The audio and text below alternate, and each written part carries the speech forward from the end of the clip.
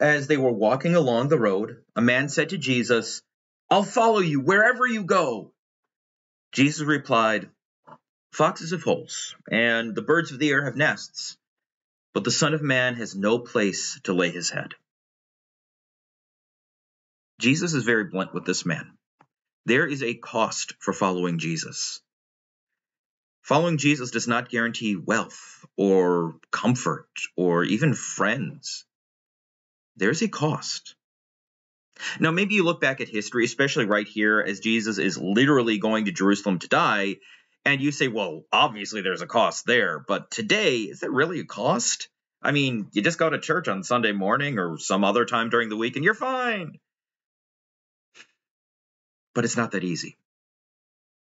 See, maybe you can go to church and that the cost is an hour, maybe two of your time.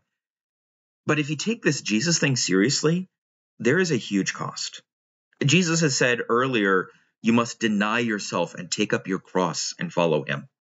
We have sinful natures that hate Jesus and does not want to give up its sin. There is a cost to giving up sin to yourself. The sinful nature, human world around us hates people who really follow Jesus. There is a cost involved. Are you willing to pay it? We're going to talk about that this week. But I want to start by reminding you of something that Jesus paid the cost for you. He thought you were worth the cost, and he paid it. Not with gold or silver, but with his holy precious blood and his innocent suffering and death.